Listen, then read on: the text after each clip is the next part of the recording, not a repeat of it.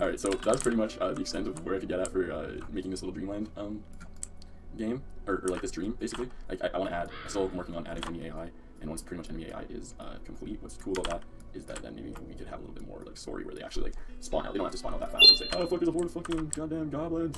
They're gonna come out, they're gonna come out. Ah, can those motherfuckers jump? They can't jump, they can't jump. I am the king. I am the king. No, fuck. Oh shit. Oh shit. I'm on the other side. Ah, fuck. Okay, let's try again. 10,000 goblins. Ah, holy mother, they're coming. Run, bitch. Run, bitch. Oh, they're gonna come out, they're gonna come out. Jump, get up. Okay, they can't jump, so let's just like spawn them here. But while they're spawning, I'm gonna go around the other side. Oh, and see if I can get on top.